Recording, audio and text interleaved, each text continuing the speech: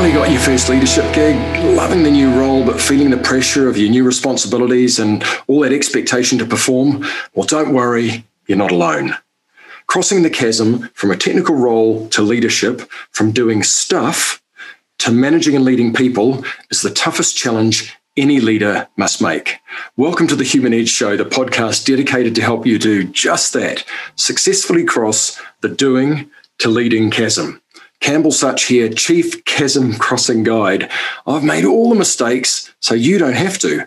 I want to help you learn those lessons much more easily by sharing my experiences and talking with brilliant people who have already figured it out. You'll get great actionable tips, strategies, and techniques to make the transition so much easier and faster for you. Now let's get to it. Welcome to another episode of the Human Edge Show. I'm really privileged to have Matt Clayton on board with an interview today. Welcome, Matt. Fantastic to have you on the show. Thanks, Campbell. Matt is Managing Director of Meaningful. Matt's an award-winning creative director, strategist, technologist, and entrepreneur. He's passionate about solving complex problems in elegant, sustainable, and scalable ways, usually with a mixture of technology, design, and commerce. He's built, led, managed, or contributed significantly to multiple companies, working as an entrepreneur for over 10 years now. He's also directed, contributed to, and/or delivered hundreds of projects and solutions throughout his career. That's amazing, Matt. Look, that's great to have you on board. I'll kick off just by asking you, what's one thing that not many people would know about you? Well, my name is Matthew Clayton, but my full name is Matthew Mehdi Jamshid Khani Clayton. I'm half Persian, which most people don't know, but my vote is certainly that Iranian or Persian food is the best cuisine on the planet. And, that's, I think, the most certain thing in my life. Iranian food is the best food ever. Yeah.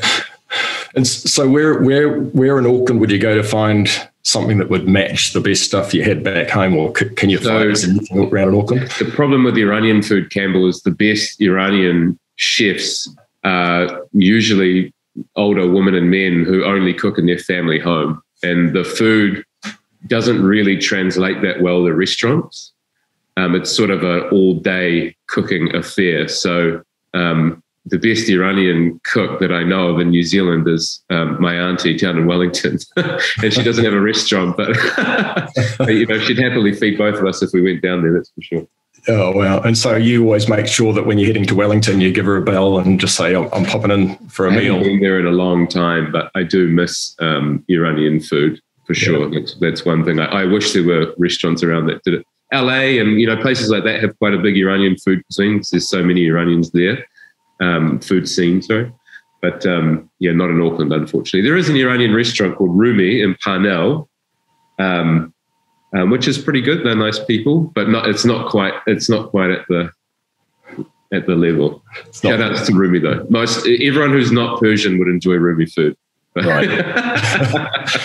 I can see I've got somewhere I've got to go and eat that I haven't eaten before. Matt, just to kick off, I don't know if we can kind of take you back a few years now to when you first made your early steps into leadership and management. Can you remember back then around some of the things that perhaps with the benefit of hindsight you might do differently and how you felt at the time and what led you into a leadership role? Well, probably the first thing is when I started my first company called Neighborhood, and I'm not a developer or an engineer. I'm more of the business guy. So I needed a developer and engineer. So as a lot of people do when they're trying to find their sort of counterpart co-founder type of person, I was introduced through family actually to someone who they knew who was a great web developer, and very naively, I engaged with that person. It seemed like they were, really great and knew what they were doing. And, at the start, it sort of worked quite well. But then I made a lot of mistakes in terms of equity structure and things like that with this person and with this business. So we were 50-50 off the bat, which is not a good place to be, because if you have a disagreement, there's really no way you can make progress, because you both have equal amount of voting rights in the company. So 50-50 is not a good place to start. And it's certainly not a wise idea to give someone who you've just met 50% of your company. And so I think the first thing about being a leader, which is really difficult, is that you end up having to hire. And hiring is probably one of the single biggest things you need to be good at as a leader. And it's extremely difficult to become good at learning, particularly when you're hiring people within a domain and with skill sets that you have no real knowledge of. So even today, most people, including myself, it's very, very difficult as a non-developer to hire developers for their development capability, for example, because you simply don't know. You can't look at their work and go, this is great code, because you can't read their code, right? So that's a very, very difficult thing to get your head around. And so probably my first experience of leadership was, hiring the wrong person for the wrong reasons. But in hindsight, that's probably one of the best things I could have done is, even just from that one experience, I learned an immense amount, not only about, structuring companies and equity and things like that, but also, hiring the wrong people. And particularly with technology, it's such a hard domain to get your head around as a non-developer or non-engineer that you have to be very, very diligent about making sure that you know who you're, getting into bed with per se or hiring. And yeah, that's a very difficult thing to start doing as a leader. Yeah, it's in all my years of leadership and management, it's been one of the areas that I've found it's the most challenging as well. And I think it's something that you can never guarantee you're going to get it right. You can have a really good hiring process and get unlucky with someone that just doesn't turn out the way they looked in the interviewing process or whatever process you go through. And equally, you might end up with missing out on someone who could have been ideal if your process had been better. Have you developed any, given the importance of that, not just in your situation, which is in an entrepreneurial business where you're trying to grow and develop with very limited resources, but in any leadership role, one of the most important things is to get the team around you and, within the organization being as powerful as you can, the right people. Have you found some things that would make it more likely that you'd get it right more often that you could share with us? The first and foremost is I think that you need to be radically honest. You need to be extremely clear about what you're looking for and what you need, and vice versa. Great relationships are built off good communication. Hiring people is no different. There's something to be said for understanding that your own intuition, there's this sort of weird dichotomy between you really need to follow your own intuition, but you also need to be very diligent about observing what your intuition is telling you and trying to critique it yourself. Yep. So I think it's easy to fall into the trap of you like this person, you should hire them. Because you like someone is not a good reason to hire anyone. It's a piece of data. It's anecdotal evidence that's part of a greater whole. I think you just have to be very diligent in making sure that people are who they say they are. Thoroughly vetting references, interviewing many people. I think it's very easy to kind of get enamored by one or two people, perhaps at the start of an interview process, and then say, oh, let's not bother interviewing other people. But I think you just have to be thorough and disciplined. And so making sure that if there is a long list of candidates, you try to get through as many of them as possible, that you do have a good process and that you stick to it, that you understand what your principles of hiring are. I'm much more interested in people who are, I really believe you have to be self-motivated. I think if you're going to a company looking to be motivated, that you're probably not going to find it. I'm a big believer in people have to be self-driven, and their work has to fit into their broader, context and approach and goals for life. And if it doesn't, if they're just turning up to get a paycheck, sometimes we just need to turn up to work to get a paycheck. But particularly as an entrepreneur, you can't afford to hire people like that.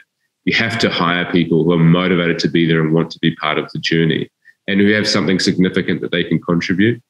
So just like anything, have a plan and stick to it, and make sure your plan is robust, and make sure you keep yourself in check, because again, it's very easy to be too informed by one good conversation or one good coffee and not do your due diligence in terms of really checking out this person's references and things like that. Not to say that, and I don't mean to say that in a you shouldn't trust what people say way. I say that in a you should make sure that you know what you're getting way. It's just being thorough and being disciplined and taking emotion out of it. It's probably another good point, is try to hire with the least amount of emotion possible. Really look at what actually do you need out of the role, and what actually do you need contributed, and objectively, does this person have it, or is there evidence that they will be able to develop that capability? If they don't have it now, realistically, do you have the ability to invest in them in terms of upskilling them and those types of things? That's a big part of it as well. I see this a lot of time when you're hiring developers.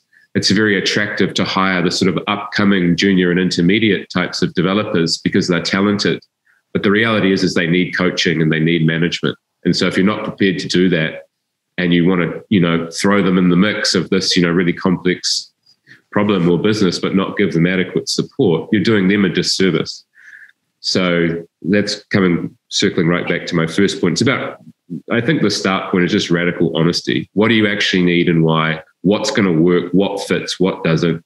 And allowing that, person to communicate really open honesty with you about whether or not it's the right thing. I tend to try and, in my interview process, particularly the first one, I just want to really get to know the person and understand them. And that's obviously a very difficult thing to do. It takes a lot of time. So probably one last thing, Campbell, is, don't rush it. You don't need to rush it, particularly when people are putting arbitrary deadlines on you. Recruiters are very good at going, oh, this person's got 10 different offers and we need to make a move now and blah, blah, blah. And don't buy into any of that. Move productively and pragmatically and at a pace that suits you, but don't rush the process just because someone else is telling you you have to. Yeah. My experience is the same. You want to move as quickly as you can, but without rushing, and equally that pressure. Because the worst thing you can do is hire the wrong person into the role. They may be fantastic in another role, but if they're not right for you, if they're not right for your organisation, if they're not, the cultural fit isn't there, and they're not motivated, I guess that's one of the biggies. So a couple of questions for me out of that. One is how do you get a good feel for whether someone's motivated? And that piece about. So I'm asking you two questions. I know we can come back to it if we lose sight of that one. And then the other one is you talked about the dichotomy of your intuition and that feeling. Trusting your intuition to help you can be a really powerful thing, but recognizing when it might not be, or being able to validate that your intuition's right. What do you do to help give you some confidence that your that what you're deciding, maybe based on your intuition, is actually valid and it's not just I like this person and I'm missing out a whole lot of things that that might make it not a good hire. I'll address the second point because the first one has already escaped my mind, but we'll come back to that. But it may have escaped mine too. Dichotomy. I think it was on a podcast with Eric Weinstein, and he talked about this idea of being basically pathologically confident, but radically humble. And that's kind of what I mean. You have to be able to do both. You have to be really confident in your intuition, but you also have to be very, very, very humble. And that's an incredibly delicate balance to find. And I think that both are possible if the humility comes first. I think the humility piece has to come first, and humility or modesty or whatever you want to call it. And I guess the other part that I'm saying is that you have to find principles that work for you, or values, or whatever you want to call them. I'm very big on principles and putting them into practice. I think that's everything changes and everything is very uncertain. But as we go through the world, we find things that resonate with us, that we want to practice, that we want to manifest, that align with our character and who we want to be in our lives and our companies and things like that. And those things are, I think, values and principles. Now, we do this commercially as well. we establish what our brand values are. A good use of brand values is we say, okay, well, we want customers who are aligned with our brand values. We want partners who are aligned with our brand values. We want, employees who are aligned with our brand values. And I think that's the same thing as for you as someone who is working for a company. Your values should really be aligned with that company. And if your values aren't, it's probably not the right company for you to work for, and vice versa. Yeah. And those principles, I think, are quite difficult for people to develop. Maybe because they, developing the sort of principles you live your life by sounds like this big thing, but I actually don't think it's that complex. I think probably a good place to start is, personal integrity is probably a big one. Say honesty is a very big one. Honesty is very important. Principles will enable you to be able to navigate your way through things and give you a structure by which you can make decisions. And that's the most difficult thing, is being able to navigate your way through things and make productive decisions. You're never going to get it right all the time. And that's cool. But as long as you're doing it in a way that's systematic, I think you have a higher probability of success. Yep. So for me, those principles at the moment are quite simple. It's honesty. Open-mindedness is a very, very big one. It's very easy to become closed-minded, and you simply cannot afford to. There's a lot of information in the world, and there's also a lot of misinformation. I don't think anyone is really an expert in anything. And so, again, coming back to the dichotomies, you have to really trust yourself. You have to trust yourself that if you're putting the work in and you're being diligent, you're being disciplined, you're sticking to your principles, you're treating people as you would like to be treated, I think that's all you can really do. If you're really trying to add value and you're really trying to serve people as a leader or in your business or whatever it is that you're doing, if you're really giving it a good go, that's all you can do. All you can do is give it a good crack. And, coming back to that dichotomy in principles is, it's very important for me to have a great deal of humility, which is something that I certainly have not had throughout my whole life. It's something I've had to develop and hard fought to get that. I've definitely had pathological confidence, too much so, throughout, more and more recently is as I get older, my sort of principles and values become more and more clear to me, which is, something that just happens over time. But yeah. Yeah, that's really interesting. There's a saying that goes something like,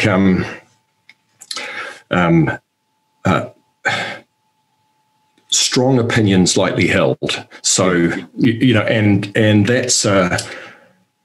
that's a challenge, because one of the hardest things is when we've got an opinion that's our view of the world, and it's really easy to disregard information that doesn't match with that. It's the classical confirmation bias issue, and only look for stuff that does suit it. And so your focus on humility, I think, is a really powerful one. Can I just try and define humility, and perhaps we can just touch on that just to help anyone that's listening to this understand what that is. So I think for me, being humble and the humility is really recognizing that you don't know everything, and that even though you may believe you do, that you're always open to hearing something else that may be counter to that, or that may be another view or some more information that you may be able to use to make a better decision or look at things in a different way. How would you define humility and humbleness? Well, I think the dictionary definition is having a low to moderate opinion of oneself. Modesty as a term or as a principle I like as well, which I just looked at the definition of now, the quality or state of being unassuming in the estimation of one's abilities. So, as you said, a simple way to put it is you don't know everything. Not only do you not know everything, you can't know everything. And thirdly, nor do you need to. And that's a really important thing. That was something that took me a while to get my head around is, I actually don't need to know everything either. I think as an entrepreneur, it's very easy to become guilty of feeling like you need an answer to everything. Because usually when you're out there in the world, people are asking you questions about a whole bunch of stuff, some of it related to your business, some not, and you kind of feel like it's expected of you to have an answer. And, a lot of how I started in my career was just finding answers to things which I didn't have the answers to. And so that was very useful. But, as I've gotten older, I certainly understand that, not only do I not need to know everything, I can't know everything. And it would be a fool's errand to try. But in saying that, I also need to be careful of what I think I know, because what I think I know is always changing as well. And that's the bit where the open-mindedness is very important. I think open-mindedness is quite easy to sort of renew concepts, but it's when the concepts that you are already familiar with or have an opinion on or have experience with or that are set in your life, it's when those are challenged that I think open-mindedness is the most important thing. Like if you think that you know something quite well and someone comes along with a radically different opinion, it's very easy to react emotionally and get defensive and go, well, they don't know what they're talking about. It's very difficult to be calm and measured and to take in that information, process it, take the bits that you want and move on. Yeah. So I guess that's one of the things about being humble is it's not just about the humility is one part of it, but it's also the ability to take in information from all sources, not discrediting them before you give them a chance, and bring it in. Take the bits that you need and move on. And that involves things like being a good listener and all that sort of stuff, a whole bunch of different, complex skills, which are often made out to be easy. Like listening is not an easy thing to do. It's a very complicated thing to do. And so, humility is just so important because it's going to enable you to continue to grow. Humility is really I think the keystone to being a lifelong learner. Because if you know everything, you're not going to learn anything new. And if you're not open to things, you're certainly not going to learn anything new. And so I think humility is a very important practice simply because that's your path to growth. And no one likes eating humble pie, but humble pie is the only pie that will never run out on earth. There's plenty for all of us. Yeah. And, if we continue to eat it when we have to, as much as it's an unpleasant experience, it's actually, in the long run, you are much better off by eating, a lot of humble pie as you go and never getting too put off by the taste of it. Alongside humbleness too, and lifelong learning, which is a big piece for me too, because I believe lifelong learning is one of the key foundation pieces of a long, successful career or long, successful life. Actually, is having curiosity alongside that humbleness and being open, which means understanding how you ask good questions and then coming in and listening. Right, so that's the massively important. Just circling back to the first thing, and I can only remember it because I made a note of it. It's not my vast and amazing memory that's got us here. I told you listening was difficult. I forgot it halfway through. Was motivation. So one of the pieces for you around when you're hiring someone is motivation is super important to have people that are motivated coming into your organization. And how do you go about determining or ascertaining that someone that is coming in is truly motivated and a good fit in your organization, in your team, and able to work with you? That's a good question. I'll just touch on quickly what my view on it is and why it's important. Is I know through my own life experience that everything has ultimately come down to me making a decision and me putting in the effort. And so I have had to, there's a lot in my life, whether professionally, personally, whatever, that I've had to change. And you can put that into many different buckets, whether you want to, put it in, health and fitness or lifestyle or weight loss or behavior or the way you turn up to work. Everything requires change. And I'm a big believer that you have to have some sort of intrinsic motivation to actually want to get out of bed and do that stuff. I've had my fair share of experience with mental health issues and various other things, and depression and anxiety, and being able to get up and get going and get out of bed and get into the world and do things has to come from within. In my experience, there's no I think a lot of people wait to be motivated before they do things. And, the world is not going to wait for you to get motivated. The world is going to carry on as it is. And so I think we often think of motivation as this sort of mystic fuel that's going to come along and suddenly we're motivated and we're going to be out doing all the things we love. And that's not my experience. My experience is that motivation comes and goes, but discipline is the thing that can remain consistent. So if you're with discipline and with structure doing the same things, regardless of whether you feel like it or not, you're probably going to have a pretty good shot at achieving what you want to achieve. But circling back to the are people motivated thing, I think it's pretty obvious by people's energy and approach as to whether they're motivated or not.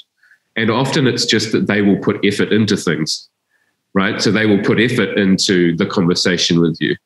They will put effort into responding to things on time or doing whatever it is. Or I'm a big believer of, try before you buy. Try and engineer some sort of scenario where you get people to do a piece of work, whether it's paid or not, that gives you some feel for their competence, their approach, their mentality, their mindset, their communication, all of those types of things. So again, reading people and understanding them, I think is very difficult. Some people are relatively easy to read and some people are more transparent than others.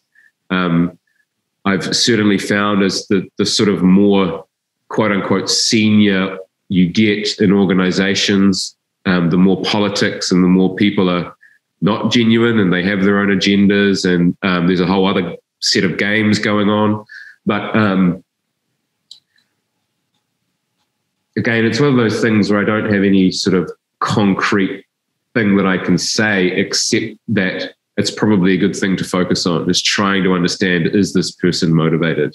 Yep. And how you do that is, up to you. My way in general is just trying to see if not only their energy and how they engage with me, but are they like doing stuff in their life? Do they have hobbies? Do they have passions?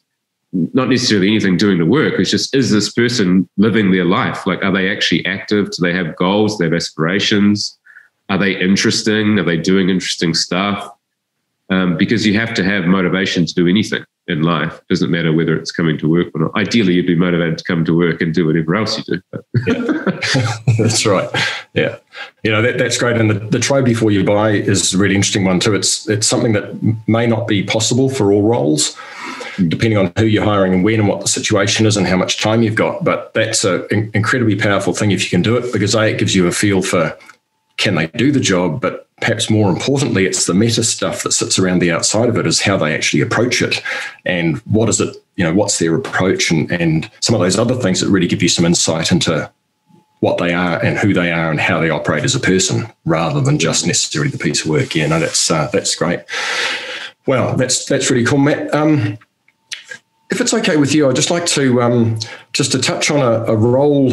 We had a conversation probably a year or so ago where you talked through a role that you had, because this is particularly important for new leaders coming into, I think, if you're comfortable to have this conversation, coming into a role and the challenges that it can bring with it around stress and pressure if you don't understand the way that leadership is different from the technical role that you've come from. So this was a role where you'd come into an organisation. I believe it was early in the piece, and you were employee number 2 or 3, but you ended up taking on more and more of the responsibility in the organisation. It led to some real challenges. Would you like to just talk us through what led to that and how that worked and what was the outcome and what you've learned from that? Yeah, sure. So I joined an agency. I had my first business in Wellington was a digital agency, and I think there were 7 of us at the time, and I met a gentleman who had an agency in Auckland who was, I think, 10, something like that at the time, and we got along really well. My company was in Wellington and his was in Auckland, and it was becoming fairly obvious that Auckland was the place to be to build a company like that, just much more work. So, and this was the company that I built with the gentleman who I mentioned much earlier, who, 50-50 shareholder, lots of mistakes from both of us on that for sure. But at the time I felt like I either needed to get him out or I needed to go. So decided to go and join this other guy to build this company. So when I joined, it was a small but pretty robust operation, and we built the company very, very quickly. So we grew to maybe about 25, 30 or so in the course of 2 years. We placed 26th on the Deloitte Fast 50.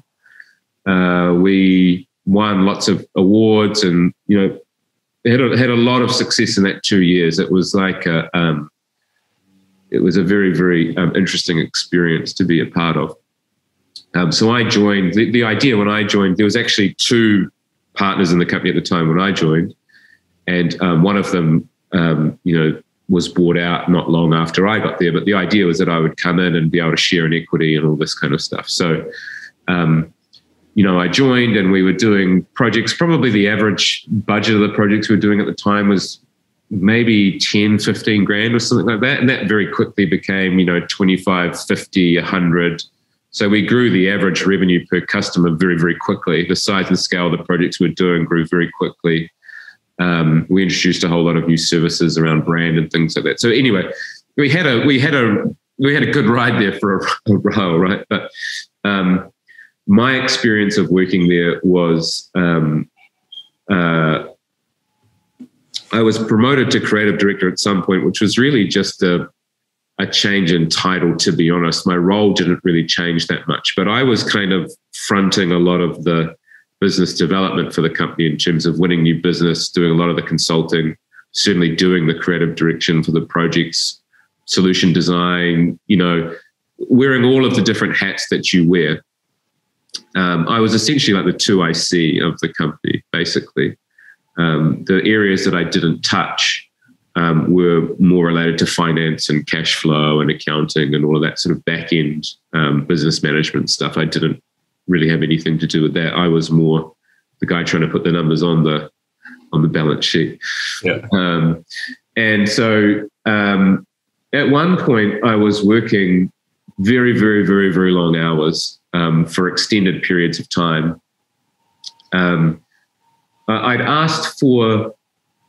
sort of put my hand up a few times and just said, look, I don't know how well I expressed myself. I was 24 when I joined and left when I was 26. So looking back now, I didn't actually realize how young I was to sort of, that is quite young to be in a position where you come in and you now suddenly, I started as, I think my title was head of client services or something. And so, you're running project teams, and then suddenly you're now hiring account directors and account managers, and you're running those people who are running other people. And, so we added a couple of management layers into the company as well during that time. So it's not only just trying to output good work and grow the company, is you're now bringing in management structures. As soon as you hit about 20 people, the whole dynamic of a company changes, because now you have to have process and operations and all these things that you didn't have before.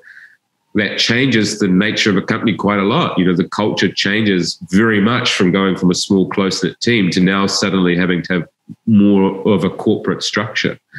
There's all this stuff going on. Anyway, the long and short of it, of my story, is I got severely sick and burnt out as a result of this. So Matt, you'd become a leader of a lot of people without any support, without any previous experience or training or guidance or anything, and you were just trying to work it all out for yourself as you went through, right? That's the scenario. Yeah. So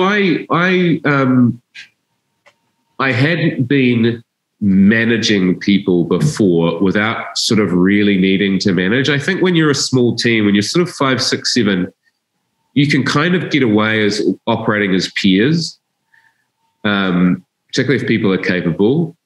Then I suddenly found myself in a position where I was sort of managing people from a more day-to-day perspective. Then it was managing people who were managing people as well. And I had no idea about management whatsoever. I had no understanding at all. I remember at some point I got given the book High Management, High Output Management, which is a very famous management book and an exceptional read. I never read it when I got given it, but that was the management training I got, was his High Output Management. Read it, and that's actually a good thing to do, but certainly not the level that I needed.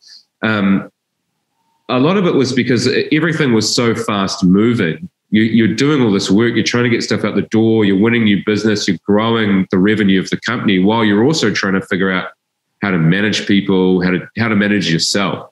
The biggest lesson in that was to manage myself. I let myself become so burnt out and overworked and sick.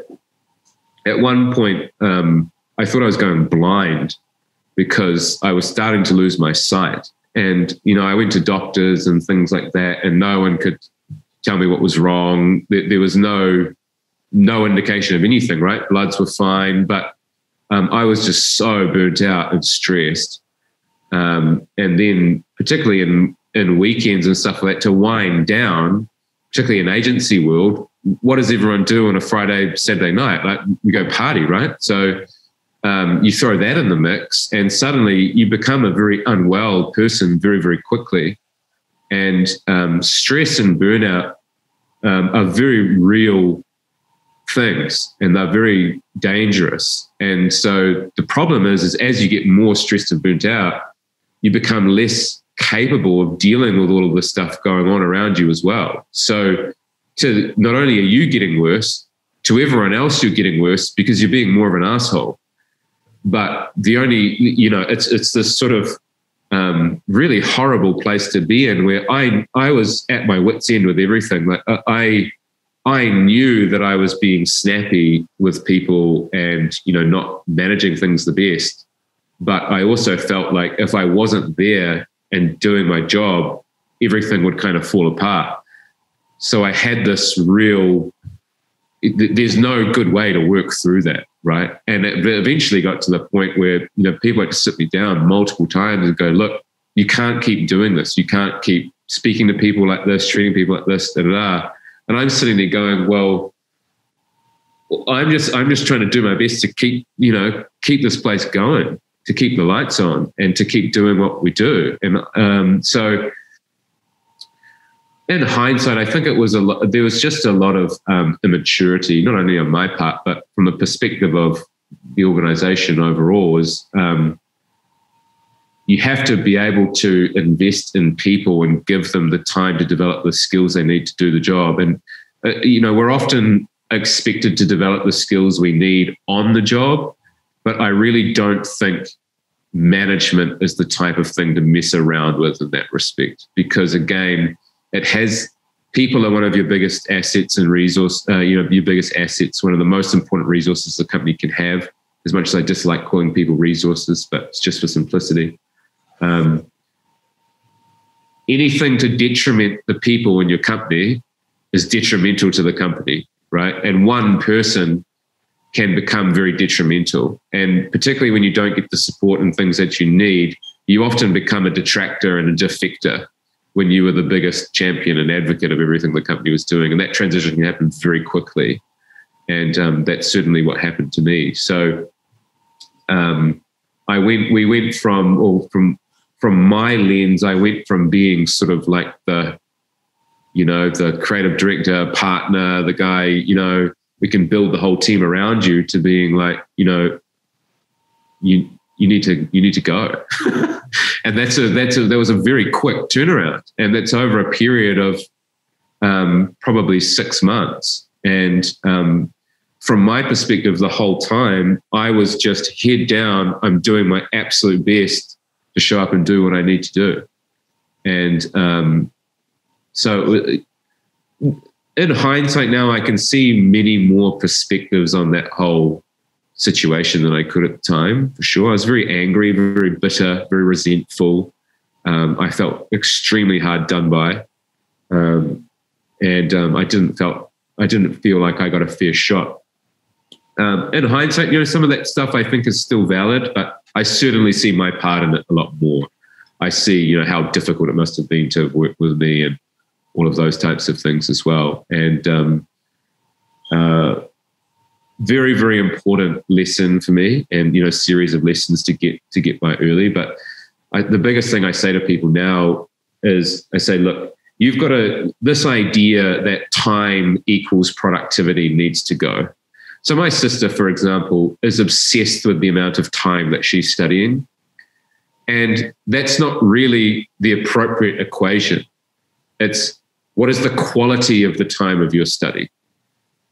Because I think we have this idea that if we work longer hours, we get more done. And I really don't believe that's true, at least not for me. And I don't think a lot of the data suggests that either. There'll be studies on it and various other things. But I think you have to be able to set structure and say, I'm going to work. There's an optimal period of time to be working, and you need to optimize that time. And if you have to work an extra couple of hours or a few hours, or, you have to pull a little nighter here and there, that's cool. But if you start getting beyond that period of reasonable time per day of working, like if you're working 60, 70, 80-hour weeks over a prolonged period of time, you're doing yourself a real disservice, because your health and well-being is going to take a real hit. And it can come very quickly, and it can take a huge amount of time to actually recover from those things. I think it took me probably a good couple of years to recover from the level of burnout that I had. And that was not all to do with the company. A lot of it was to do with personal stuff that was going on. But you can't choose when you've got stuff going on at work and stuff going on in your life, right? Stuff just goes on.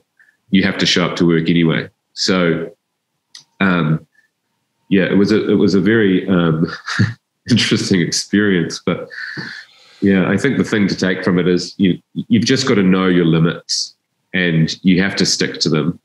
And you have to be uncompromising in your own health and well-being. You should not compromise your health and well-being for any company. And in fact, any company asking you to compromise your health and well-being for their interest is probably not being run that ethically or morally. Yeah. Yeah. Wow. Yeah. There's some stats around the number of hours. I think it's around 55. Any amount of time over 55 hours a week you're working, you're pretty much wasting your time. It's exponentially less valuable. You're better to go and take a break and come back and do things. It also points really strongly to me that, your ability to delegate, your ability to push decisions out to where they were, all of that stuff would have been a real challenge for you, because a lot of what you would have been doing was just trying to get stuff done, right? Which is how you'd always got stuff done, as opposed to thinking, well, how might this work, or having someone on your shoulder going, hey, here's some things to think about. So, Matt, thank you. That's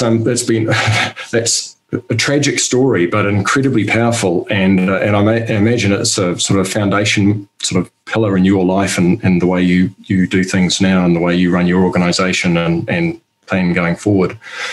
Matt, just before we wrap up, is there anything else that I haven't asked you that I should have, or is there anything else you'd like to kind of add in here that just to round things out?